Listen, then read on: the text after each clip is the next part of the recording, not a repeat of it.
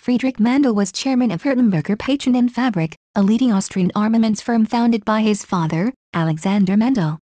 A prominent fascist, Mandl was attached to the Austrofascism and Italian varieties and an opponent of Nazism. In the 1930s he became close to Prince Ernst Rüdiger Starhemberg, the commander of the Austrian nationalist militia, which he furnished with weapons and ammunition. From 1933 to 1937, Mandl was married to Austrian actress Hedwig Ede Kiesler, who would later become known as Hedi Lamarr in Hollywood.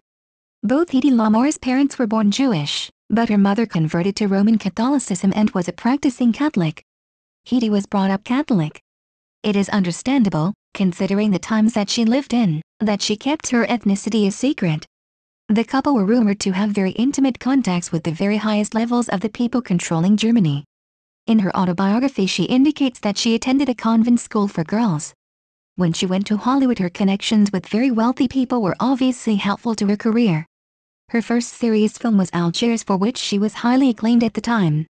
Mandl is rumored to have attempted to bring a halt to her acting career in Germany and to purchase all copies of her infamous film Ecstasy, in which she appeared nude. Following incorporation of Austria into Nazi Germany with the Anschluss of 1938, Mandl's remaining property, which had not yet been transferred to Swiss ownership, was seized, since he had supported the separatist Austrofascism and his father was Jewish. Despite Mandl's part Jewish heritage, his then-wife Lamarr wrote in her autobiography Ecstasy and Me, that both Italian dictator Benito Mussolini and German dictator Adolf Hitler attended Mandl's parties. Lamarr described Mandl as extremely controlling, and wrote that she escaped only by disguising herself as a maid and fleeing to Paris, where she attained a divorce.